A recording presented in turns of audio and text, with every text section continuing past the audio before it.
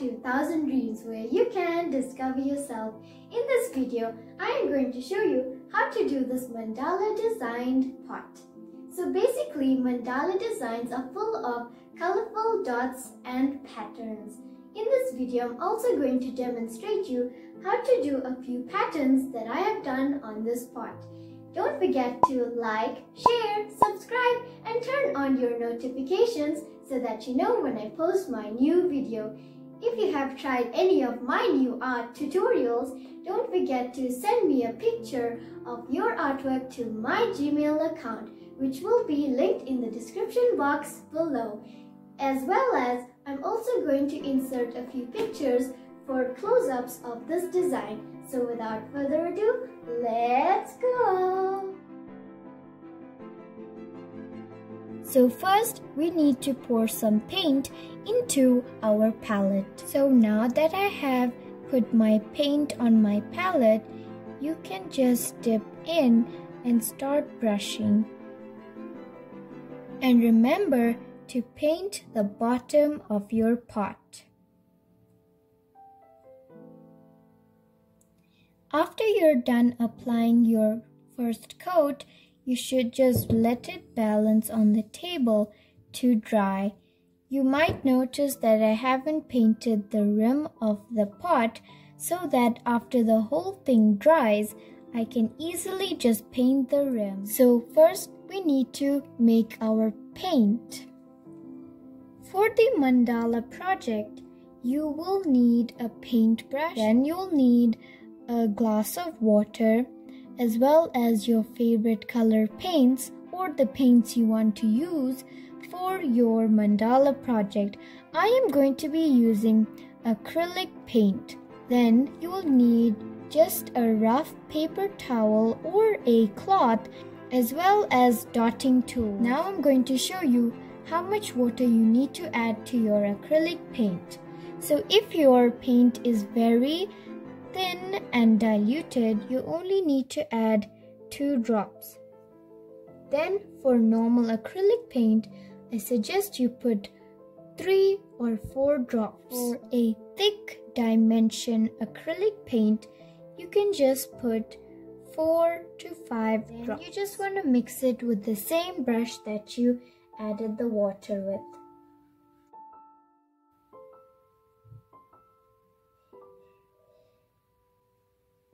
And now we're going to start with our mandala art project. So now what you want to do is take your smallest dot, which can be applied. The way you should dip into your paint is just a nice dab in, and then you're just going to press gently. You really need to focus on making your rows straight so that your dots are nice and even. And then you want to dip into your new color. My new color is going to be this fluorescent orange. For this second row, I'm just going to put my orange dots in between 2 of the white dots to make an even pattern. Like I said before, just check on your pot to see if anything is wrong.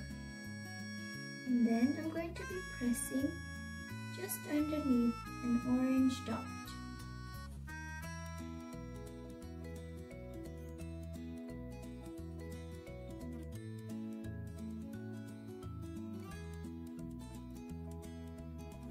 And this is how it looks after the 3rd row of dots. Now we are not exactly completed with the 3rd row because I am going to add a few more designs on the blue dots. So you want to go back to the mini dot and dip into your pink. And this part you might need to be really careful, because what you have to do is you need to make a nice middle dot, and then you have to make smaller dots by its side.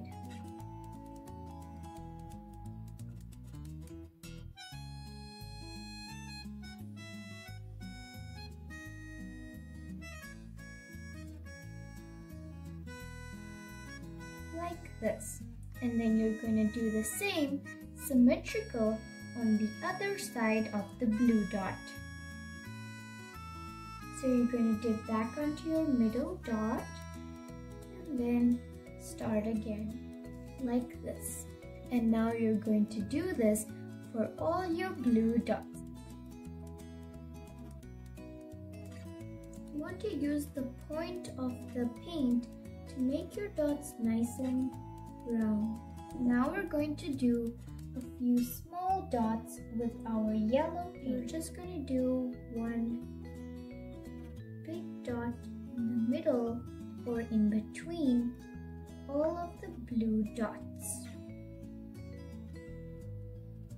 Now just clean your dotting tool with your paper towel or cloth, and then I'm going to be using the other side of the mini one. I'm going to dip into an emerald green. We're just going to be dotting a nice round emerald green dot just underneath your pink dots.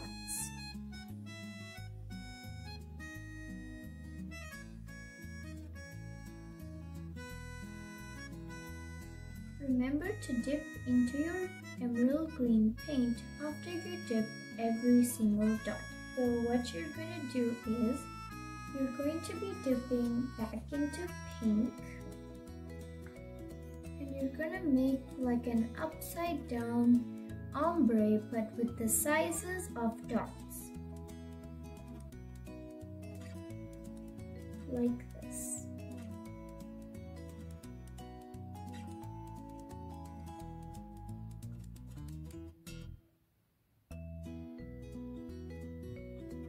And you're going to continue to do that in between all of the green dots that you've made. You need to put very light pressure when doing this because you might make the dots extremely big. So you're going to dip in your blue color and then make side curves with the same stroke vibe.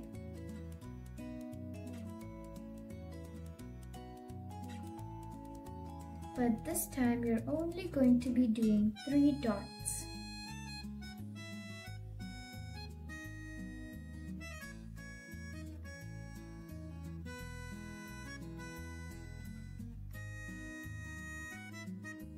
And then we're going to be continuing with more yellow dots at the bottom. I'm going to take a slightly larger size for my yellow dots. You want to put it right underneath each green dot. Now we're going to make an ombre effect but with the size of dots just like we did before, but this time we're only doing 1 stroke and with white. So your biggest dot will be right in between the 2 yellow dots that you made.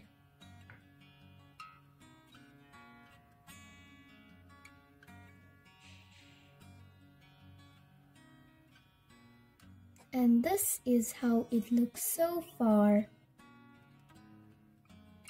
This is going to be what we're going to do for the top. Now you just need to let it dry so that you can hold the top to do the bottom design, which we will do after the paint dries. Now that my pot is nice and dry on the top, we're going to start with the bottom. For the bottom, we're going to use the same colors as the last time. So I just put some fresh paint, and you know the process by now. For the neon, I'm putting 2 drops. For these 4 colors, I'm going to put 3 to 4. And for the emerald green, I'm going to put maybe 4 to 5 drops. Just the same as yesterday.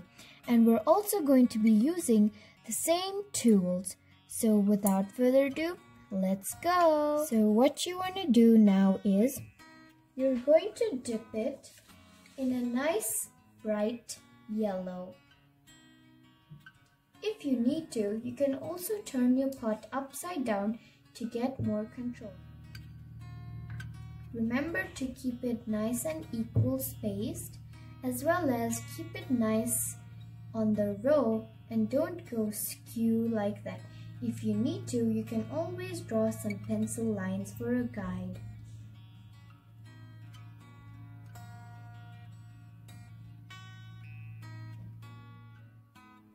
Practicing over paper before the big project helps a lot. It gives you that confidence and you can also go much faster. Anyway, now you're going to take the same size tool and you're going to dip in some emerald green and make the same dots like the orange. You're going to keep it in between two of the yellow dots.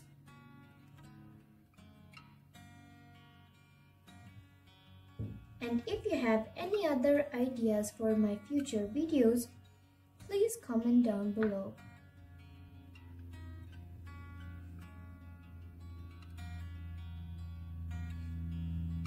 And this is the end of the second row. Now you want to take slightly a bigger side. What you want to do is you want to dip in some light pink and do the same as you did on the top here. This time you're going to put it in between the two green dots. You're going to put your spacing after each space. As I said before, you're going to be using this method to do it on these pink dots. But this time you're going to do it in a nice blue shade, such as Cerulean Blue. So you're gonna dip it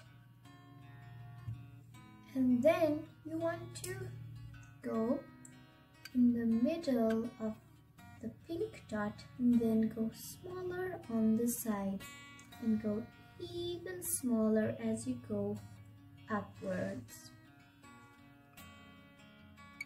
A helpful tip for this pattern is to use the point of the paint when you dip it to make your dots nice and fine.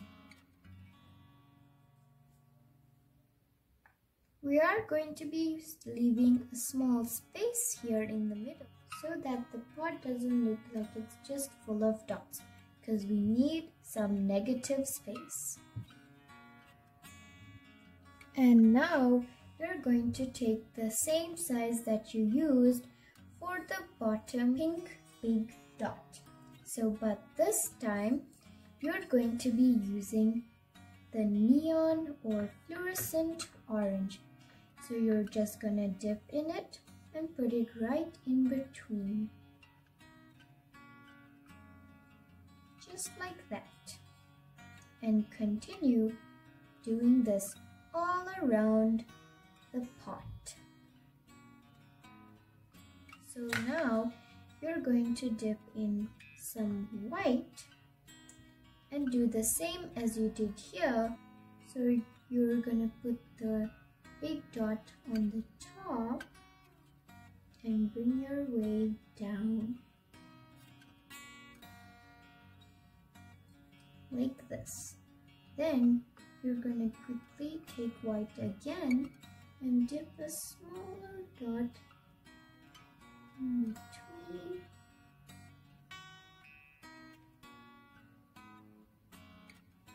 And then dip again and do another dot towards the bottom center, like this. If you need to, you can put another dot. So this time I'm going to put 4 in the middle and 2 on each side. So now you're just going to let it dry and then we're going to apply Mod Podge. I'm going to show you how to apply it after the paint dries. This is how it looks after it is nice and dry. So now I'm going to show you how to apply Mod Podge. So you're going to dip in it with a nice dry and clean brush, and remember, if it has a few white spaces, it's fine because when it dries, it will dry see-through. You might want to go in one direction so that you can cover everything, and when it dries you won't see any lines from the Mod Podge. So after putting a nice and thick coat, you just want to hang it or let it dry on a piece of newspaper or any scrap piece of paper.